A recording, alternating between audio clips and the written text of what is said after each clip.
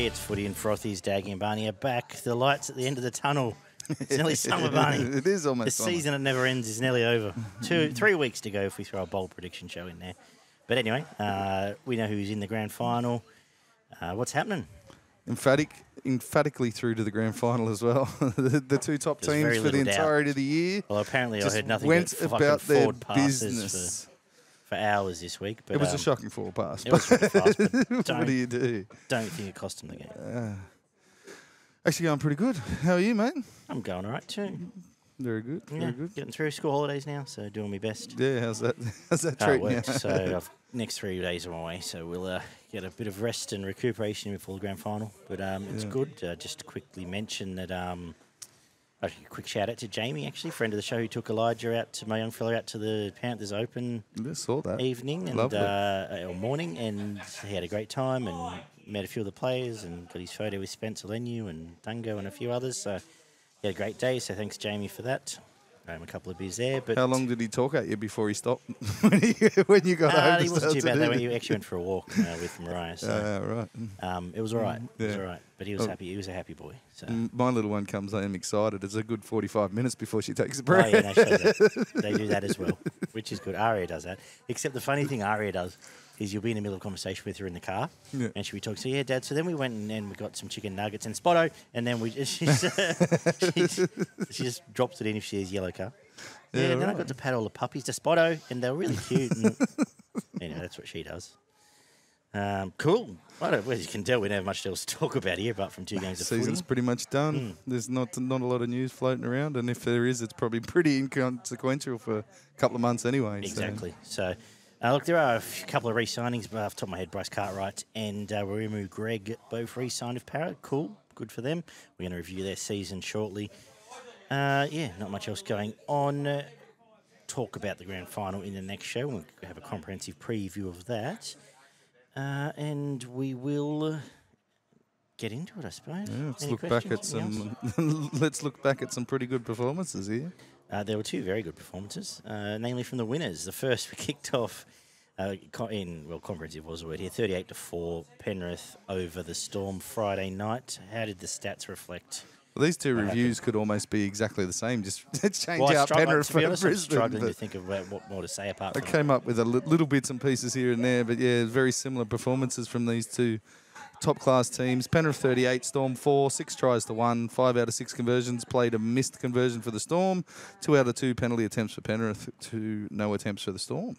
87% completion, played 65% from Melbourne, 482 plus run metres and 159 plus post-contact metres for the Penrith side. 8 line breaks to 4, 50 tackle busts for Penrith, 29 for Melbourne, 8 offloads to 7, 3 forced dropouts from Penrith, 291 tackles played, 381.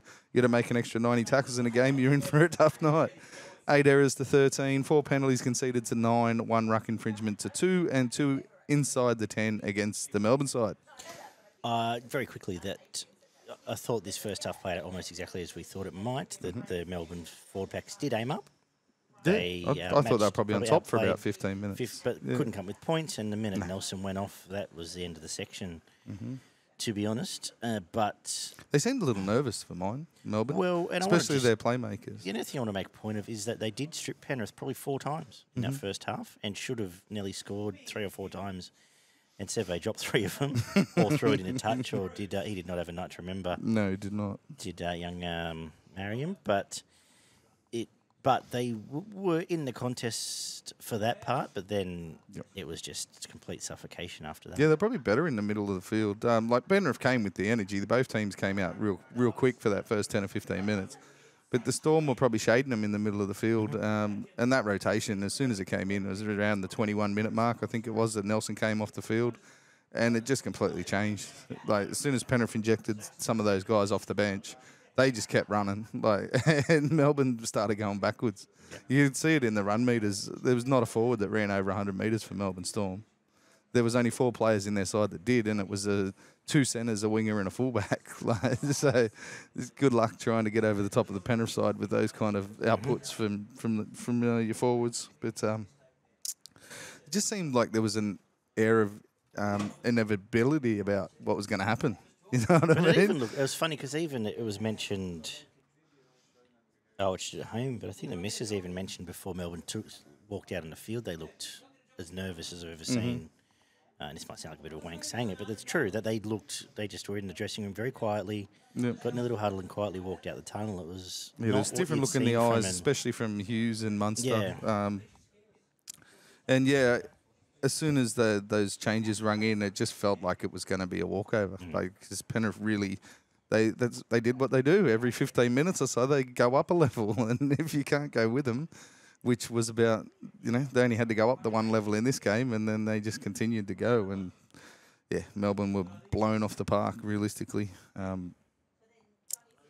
Melbourne struggled to create opportunities or even cash in. Like, as you said, there was 3 or 4 times they did in that first half. But in the second half, I don't think there was one opportunity created out of the creative players from the Melbourne side. The only bloke who really looked like creating opportunities was either Harry Grant around the ruck with a bit of nice passing with some short balls to a few forwards, or Justin Olam just breaking tackles out there. Like, he was their best outside back by a fair way. Yeah.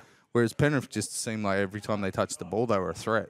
Like, they were constantly challenging both edges of the ruck and the far extreme edges as well. With To'o and Taruva just seemed to carve through at different times, and Storm couldn't do anything to stop them. So Tua was absolutely outstanding, and just unstoppable at times. I thought he had his best game maybe since his time last year, and he's had some good games at the back end of this year. But I thought he was phenomenal. As was Taruva. Didn't have as much impact, but it's a couple of key runs. He just had the same effect.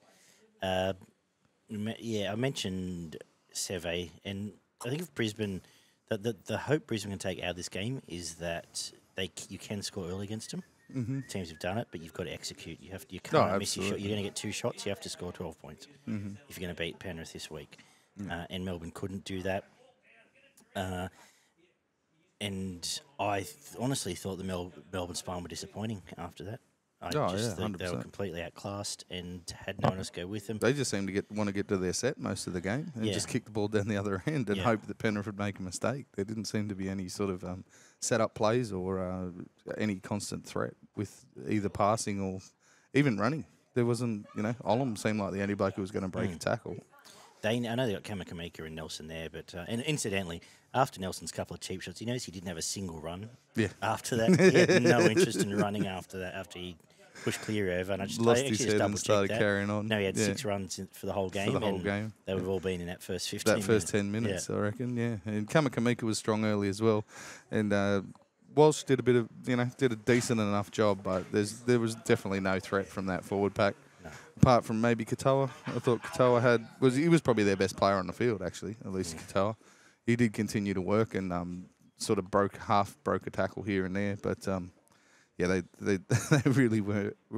Well, as you said, Nelson was a non-factor after he started carrying around and carrying on and being an idiot. King had a decent game, as did Welsh and Kamakamika, but yeah, Katoa was their best. Very good performance for Penrith. Cogger and who's the bloke that came from Tigers? Garner weren't really needed, so they didn't get a lot of minutes, and there wasn't a lot of involvement from those two. But everybody else in the side, at least did what they needed to do. This is one of the Penrith performances where if you gave a point to any single one of them, apart from 2 you mentioned, I wouldn't argue with you. Yeah, absolutely. Taruva, Martin, and Leota were all good. Fisher, Harris, and Sorensen I thought were great. Probably Fisher's best game again this year. He's had a quite-ish year by his standards, and they are lofty standards. Yeah. At least we hold him to that. And I thought he was very impressive. Oh, it's destructive, especially in that first half when it was really on the line. Yeah. He was belting blokes. And in defence too. Like, you do normally see him, he normally puts 1 or 2 shots on, but he was consistently knocking blokes backwards in defence as well, which is something you don't see all the time. Yo, I thought, was awesome, again, in and around that middle of the field. He controlled that. You saw, from mine, Cleary played a bit wider in this game. Yeah. Didn't go into the line as much and let Yo really control that, what was going to happen in and around the edges of both rucks. It was up to Yo whether they were going to run the ball or if he was just going to dish it on and they were going to go wide. So I thought he was really good there, and then Cleary and Toto were their best 2 players. They were brilliant. A couple of those Yo runs, even late in the game, where he has that same footwork every time, that into the line, shuffle a bit left, poke your head through. Half a step His off arms all both of a feet. sudden are free, and all of a sudden he's made another 5 or 10. Yeah. Late in the game, he was still producing that. I thought he was fantastic. Liam Martin has had an amazing 3 months. Mm-hmm. I think there's no coincidence that Penrith's resurgence, if you can call it that, they're never really in trouble, but the streak they've gone on coincides. Their with attack's Liam really Martin picked up, though, since the he's back come of back. Origin. He's been absolutely fantastic. Mitch Kenny probably doesn't get enough reps, but he has been where he stood Solid last year. as, yeah. He all 40 tackles again. But He's brilliant his in service defence. was very, very good in this game. Yeah. We lamented that a little bit, but It does help they shorten it up a little bit for him. Like you don't see him throwing the big bullet passes that a lot of the halves do throw. But they play to their strengths. It's obviously, they work around what they've got in their team, and they do it better than anybody else, realistically. Yeah. So. Edwards was great in that sort of the last 20 minutes, came into his own a bit. Sniffing there as well. around, causing problems. They're really good with that backup play. Just what a fantastic team to watch. Hard team to analyse sometimes, but I'll go. I'll go 3-2-0. 2 Cleary, or you go another way? I had it the other way around, but Fair I'm enough. happy to go with 2-0. Fair enough. And 1 to Yo. Yep, 100%. But are there any more takeaways? Oh, sort of whirlwinded through that game, but Probably gets more back towards I just want to mention Jerome Luai was good. Yeah, we're very critical of him, absolutely. but Luai is as Luai does, and Luai did Luai. We in this game. drew in a lot of defence. Yeah. Like he did. Well, he created that probably 2 tries. Like had an impact in 2 tries. Yeah. Where he ran back through the middle and Changes opened it up. direction, goes back the completely opposite way, and drags blokes with him. So we have been critical of him at times this year, but I thought he was very good in this game. But can't fault anyone else here. They probably didn't send as much traffic at him as I thought they would have. No. I thought they would have tried to single him out a little bit more, especially coming back off a shoulder injury. But I don't know how much that is conscious Penrith protection and conscious. probably a bit of both. Or Storm not really having the ability. Look, end of the day, They seemed a bit lost. They didn't really seem. But to have their spine much of a hasn't gameplay. clicked since they've all been back. To be honest, No, that's true.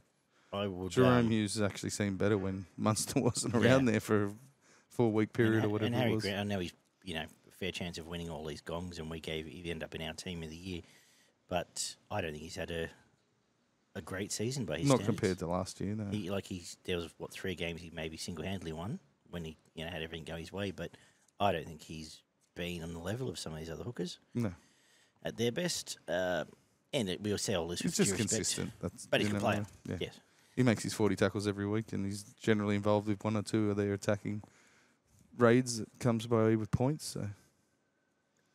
We will review the Melbourne season itself next week, but I think they're probably overachieved. Probably week today. after. The maybe. fact they're a week away from a grand final, whatever time works out.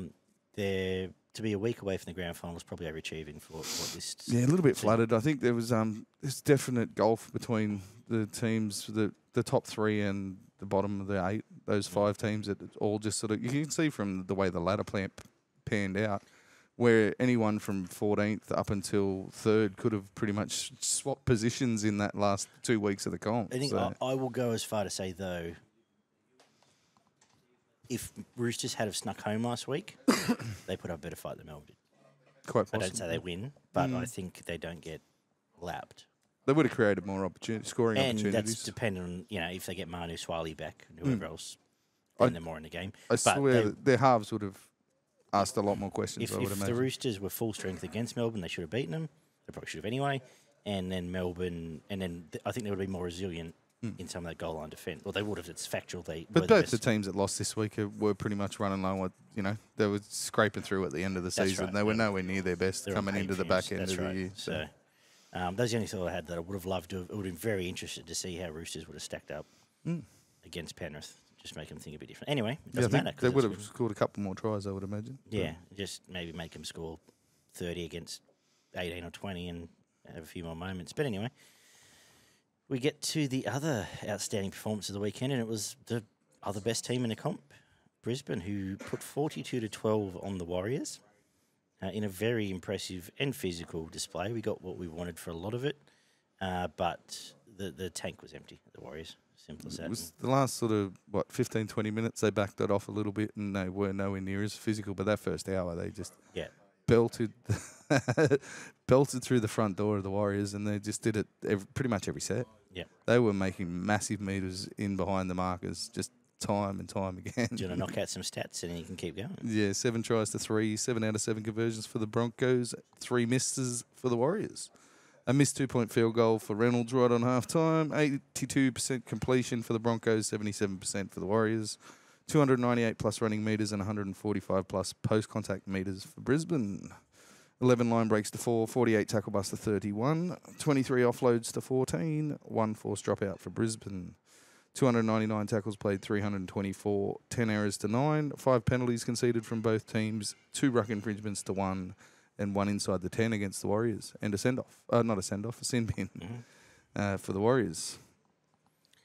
Both teams, again, came out for that first sort of 20-minute period and really ripped into each other, putting in plenty of energy and, creating as much as they could. I thought Brisbane had the better of most of the game, apart from probably a couple of minutes in all early. fairness, even when Dallin scored that intercept, Brisbane were all over him. That game was over in a 10-minute mark when he scored the 11-minute intercept. Yeah. If he doesn't take it, they score, and it's probably more 56 than likely. to 6. Well, they got down Brisbane's end early on the back of a penalty and an error, which gave them the opportunity, and they managed to put up a nice little play to score that first try. Broncos hit back with Walters, who I think probably played the best game I've ever seen him play in first grade. He was fucking amazing. He's getting out and probing around the ruck, bringing his forwards onto the ball with some really nice passing, and some of his running was dynamic. He was getting in behind and carving them to pieces, which just led to quick play the balls, and you give quick play the balls to Carrigan and Haas off the back of it, and Tommy Flegler, and good luck trying to stop the momentum going through the middle of the field. Brisbane did a really good job of doing that, two or three quick tackles through the middle of the field and then hit the edges. And there wasn't a lot of set-up plays. They did play a bit similar to Penrith, where it was go to one side. If it doesn't work there, you swing it back straight back to the other side and have another crack down the other side of the field. But yeah, just the way they carved through the middle of the field was massive.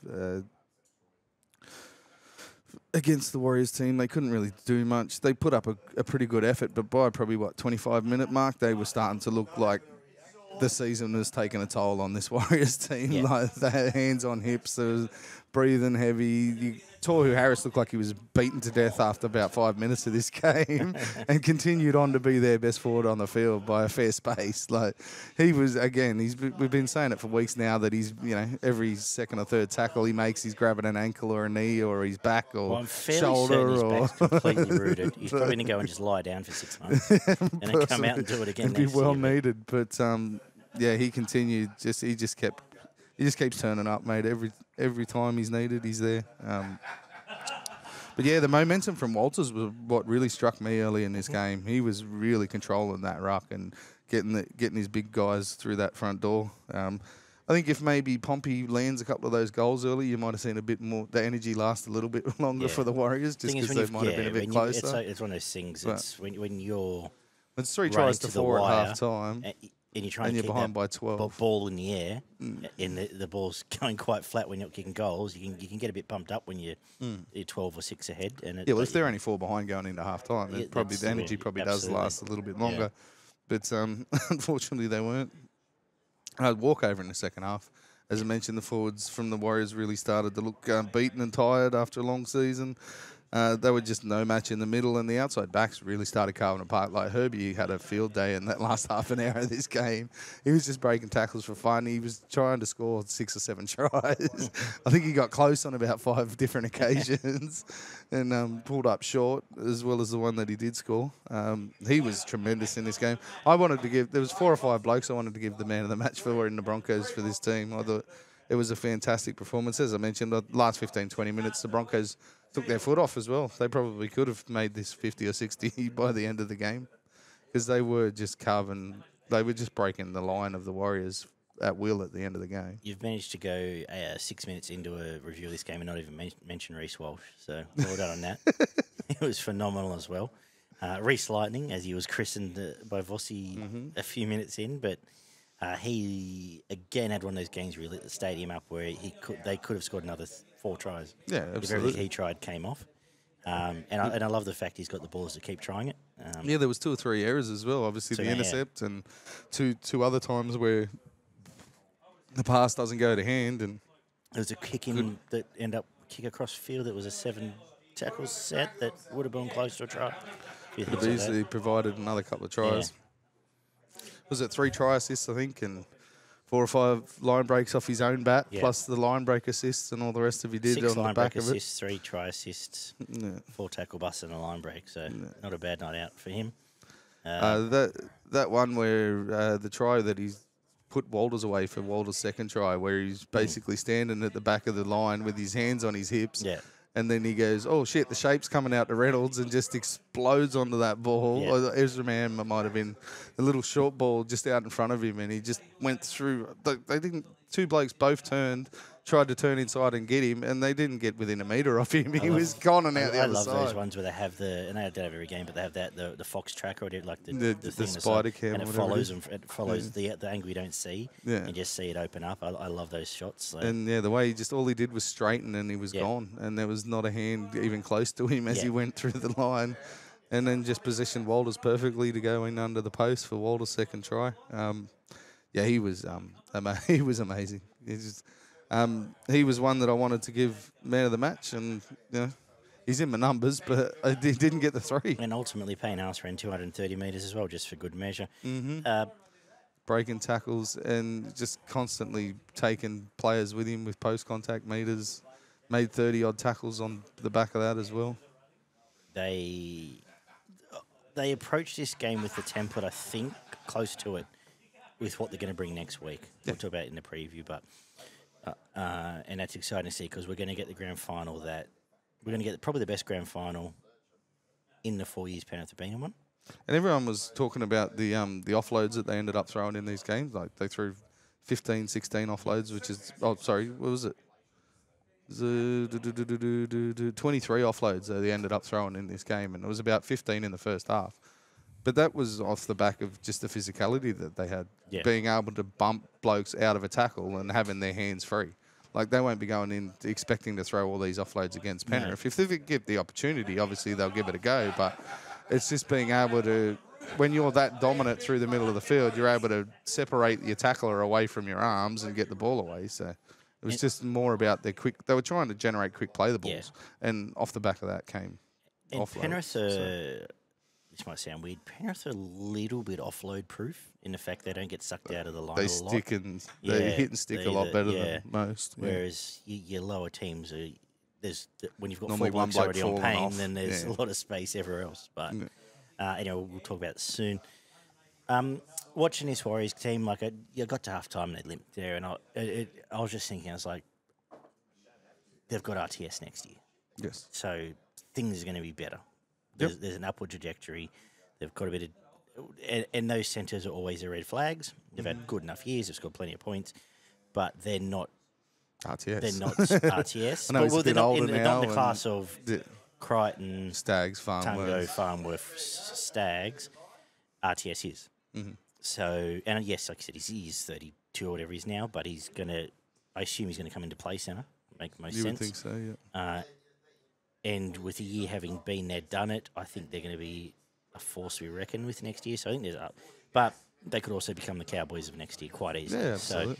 So they have all the same markings as that. So we'll wait and see, obviously. And we've got plenty of reviews and previews to go on the bridge for them. But that was my thinking sort of through this game, that they'll be better next year for this run. Yeah, well, you got every inch out of them, realistically.